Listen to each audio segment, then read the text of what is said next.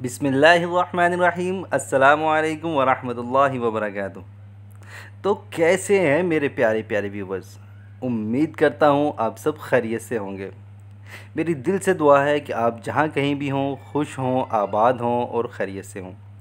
नाज़रीन इकराम, मैं हूँ अब्दुल्ला इदरीस और आप देख रहे हैं आपका अपना चैनल लाहौरी ज़ायक़े। तो गाइज़, आज मैं आप लोगों के लिए एक बहुत ही ज़बरदस्त सी रेसिपी लेके हाज़िर हुआ हूँ। स्पंज केक बनाएंगे आज हम। बहुत ही आसानी से बन जाते हैं। हम लोग विदाउट ओवन बनाएंगे। आज मैं आप लोगों को बताऊंगा कि ऐसी कौन सी मिस्टेक्स हैं जो नॉर्मली हम लोग केक बनाते वक्त घर पे करते हैं, जिसकी वजह से हमारा केक अच्छे से नहीं बन पाता या वो अच्छे से स्पंज नहीं हो पाता।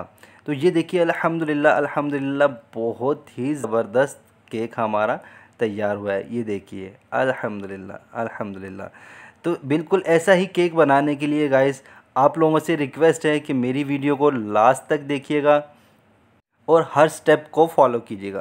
तो गाइस, सबसे पहले हम लोग एक बॉल ले लेंगे और उसमें हम लोग 4 अंडे डाल देंगे और 4 अंडे डालने के बाद हम लोग इसे बीट कर लेंगे। और बीट करने के लिए ज़रूरी नहीं है कि आप लोगों के पास इलेक्ट्रिक बीटर ही हो। मेरे पास इलेक्ट्रिक बीटर मौजूद है, लेकिन मैं आप लोगों को ये बताना चाह रहा हूँ कि इलेक्ट्रिक बीटर के बग़ैर भी हमारा स्पंज केक बहुत ही ज़बरदस्त बन जाता है। बाज़ लोग इसलिए केक नहीं बनाते कि हमारे पास तो इलेक्ट्रिक बीटर है ही नहीं। एक चीज़, दूसरी चीज़ ये कि ये भी ज़रूरी नहीं कि आप लोगों ने सफ़ेदी को पहले बीट करना है और जर्दी को बाद में बीट करना है। सफ़ेदी इसकी अंडे की सफ़ेदी जो है ना, वो अच्छे से बीट करके इसे फ्लफ़ी सा बना लेना, ये भी ज़रूरी नहीं है। उसके बाद सबसे इम्पोर्टेंट चीज़ मैं आपको बताने वाला हूँ। अब ये हमने ले लिए शुगर को मैंने एक मिक्सी में डाल के अच्छे से ग्राइंड कर लिया था। तो ये मैं आप लोगों को बताने वाला हूँ कि ये शुगर हमने किस तरीके से नापना है, किस तरीके से हमने बाकी की चीज़ें लेनी है। अगर आप लोग चाय का एक छोटा कप जो होता है घर में नॉर्मली चाय का कप, अगर उससे आप लोग तैयार करना चाह रहे हैं तो आप लोग फिर वही कप यूज़ कीजिएगा हर चीज़ को नापने के लिए। मैंने चूँकि चाय का मग लिया है, तो मैंने चाय का मग एक पूरा भर के चीनी का लिया है, शुगर का लिया है, उसे मिक्सी में डाल के अच्छे से ग्राइंड कर लिया है, उसका पाउडर बना लिया है। और अब मैं उसे अंडों में डाल के उसे अच्छे से मिक्स कर रहा हूँ। थोड़ा थोड़ा डाल के मैंने मिक्स कर दिया है। तो इसके बाद बाकी की जो चीज़ें हैं, मसलन मैदा लेना है या ऑयल लेना है, ये जो भी चीज़ें लेनी है, दूध लेना है, ये सारी की सारी हम लोग इसी कप से, इसी मग से हम लोग मेजर करेंगे। तो शुगर अल्हम्दुलिल्लाह अच्छे से मिक्स हो चुकी हुई है इसमें। तो ये मिक्स हो चुका हुआ है अल्हम्दुलिल्लाह। तो अब हम इसमें वही वाला मग एक भर के दूध का ऐड कर देंगे। जी, आपने सही सुना, दूध का ऐड कर देंगे। दूध आप लोग लाजमी इसमें ऐड कीजिएगा गाइस, इससे बहुत ही मज़े का टेक्सचर इसका आता है, बहुत ज़बरदस्त इसका केक का टेक्सचर बन के आता है और खाने में भी इसका टेस्ट भी बहुत ज़बरदस्त आता है। नॉर्मली इसके बग़ैर भी बन जाता है, दूध के बग़ैर भी, लेकिन मैं आपको रिकमेंड करूँगा कि आप लोग दूध इसमें लाजमी ऐड कीजिएगा।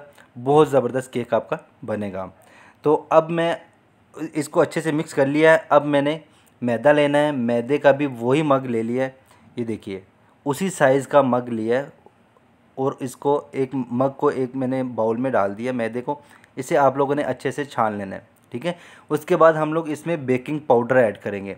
गाइस, ये चीज़ आप लोग याद रखिएगा कि बेकिंग पाउडर आप लोगों ने ऐड करना है, बेकिंग सोडा ऐड नहीं करना है। बेकिंग सोडे से भी बन जाता है केक, ये नहीं कि उससे केक नहीं बन जाता, लेकिन उससे ये है कि उसका अगर थोड़ा सा भी कम या ज़्यादा हो जाए उसकी मेजरमेंट, तो वो उससे अगर ज़्यादा हो जाए तो केक आपका कड़वा बन जाएगा, अगर कम हो जाए तो केक आपका राइज़ ही नहीं होगा।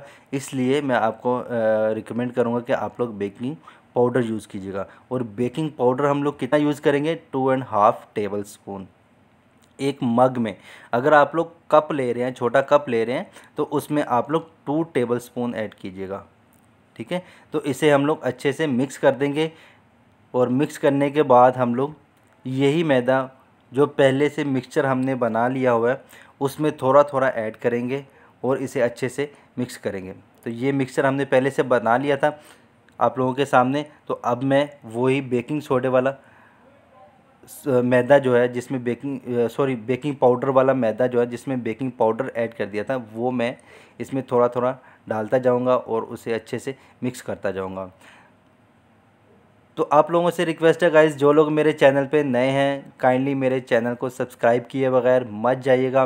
वीडियो अगर आप लोगों को अच्छी लगे इसे लाइक कीजिएगा, शेयर कीजिएगा दोस्तों और फैमिली मेम्बर्स के साथ, और सब्सक्राइब करने के बाद साथ बने हुए बेल आइकन को भी प्रेस कर दीजिएगा ताकि हमारे आने वाली जितनी भी रेसिपीज़ हैं, हमारी आने वाली जितनी भी वीडियोज़ हैं उसके नोटिफिकेशंस आपको टाइम पे मिल जाए। तो यहाँ मैंने ये सारा मिक्सचर बनाने के बाद एक मग ऑयल का ले लिया गाइस, ऑयल का भी एक मग इसमें ऐड कर दिया है। तो गाइस ऑयल का एक मग इसमें ऐड करने के बाद उसे हम लोग कम से कम 5 से 7 मिनट तक हिलाते जाएंगे, मिक्स करते जाएंगे, तो ये इस तरह का एक बैटर बन जाएगा। ये देखिए अल्हम्दुलिल्लाह बहुत ही ज़बरदस्त इसका बैटर बन चुका हुआ है।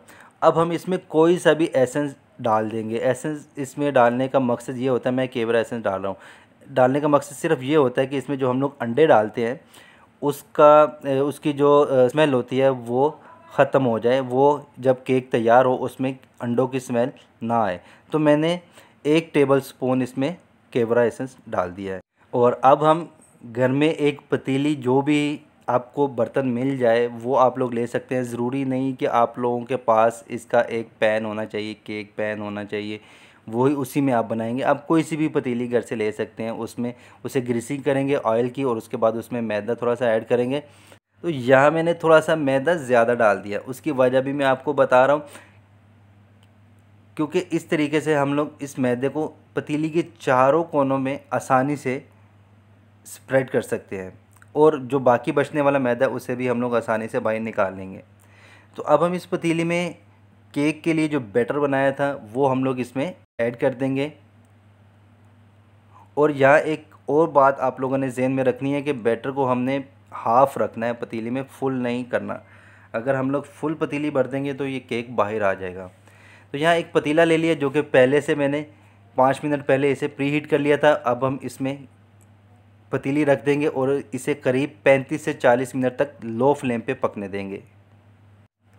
तो गाइस यहाँ 30 मिनट हो चुके हुए हैं। अब हम केक को देख लेते हैं। अल्हम्दुलिल्लाह अल्हम्दुलिल्लाह, ये देखिए माशाल्लाह से कितना ज़बरदस्त कलर आया है केक का। लेकिन मुझे यहाँ पे थोड़ा सा कच्चा लग रहा है, मैं इसे मज़ीद 5 से 10 मिनट तक मज़ीद लो फ्लेम पे और पकाऊंगा।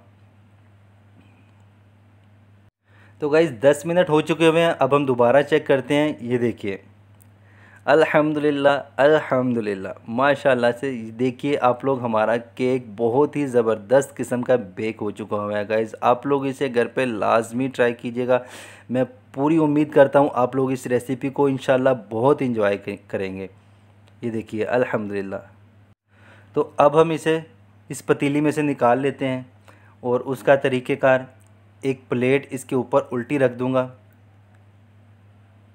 और इस तरीके से इसे फ्लिप कर दूंगा और पतीली को इसी कपड़े की मदद से, चूँकि पतीली गर्म है, इसी कपड़े की मदद से मैं उठा लूँगा। तो ये नीचे मैदा लगाने की वजह से ये आसानी से बाहर आ गया हुआ है केक। ये देखिए कितनी आसानी से केक बाहर आ गया। अल्हम्दुलिल्लाह ये हर तरफ से अच्छे से पक चुका हुआ है। तो गाइज़ बहुत ज़बरदस्त रेसिपी बनेगी इंशाल्लाह आप लोगों की। आप लोग इसे घर पे लाजमी ट्राई कीजिएगा। ये देखिए माशाल्लाह बहुत ज़बरदस्त केक बना हुआ है। अल्हम्दुलिल्लाह अल्हम्दुलिल्लाह। तो जाते जाते आप लोगों से एक दफ़ा फिर रिक्वेस्ट कर रहा हूँ गाइज़, जो लोग मेरे चैनल पे नए हैं वो काइंडली इसे सब्सक्राइब किए बगैर मत जाइएगा। मेरी वीडियो अगर आप लोगों को अच्छी लगे इसे लाइक कीजिएगा, शेयर कीजिएगा दोस्तों और फैमिली मेम्बर्स के साथ, और सब्सक्राइब करने के बाद मेरे चैनल को सब्सक्राइब करने के बाद साथ बने हुए बेल आइकन को भी प्रेस कर दीजिएगा ताकि हमारी आने वाली जितनी भी वीडियोज़ हैं उसके नोटिफिकेशंस आपको टाइम पे मिल जाएं। ये देखिए माशाल्लाह से माशाल्लाह। और अगर आप लोगों को कोई रेसिपी चाहिए तो मुझे काइंडली कमेंट बॉक्स में बताइएगा। मैं इंशाल्लाह आप लोगों के लिए वो नई रेसिपी भी लेके हाज़िर हो जाऊँगा। ये देखिए अल्हम्दुलिल्लाह अल्हम्दुलिल्लाह कितना ज़बरदस्त केक बना है अल्हम्दुलिल्लाह। तो गाइज़ इसी के साथ मैं अब्दुल्ला इदरीस आपसे इजाज़त चाहता हूँ। अपना और अपने घर वालों का बहुत ज़्यादा ख्याल रखिएगा। मुझे अपनी दुआओं में याद रखिएगा। अल्लाह हाफिज़।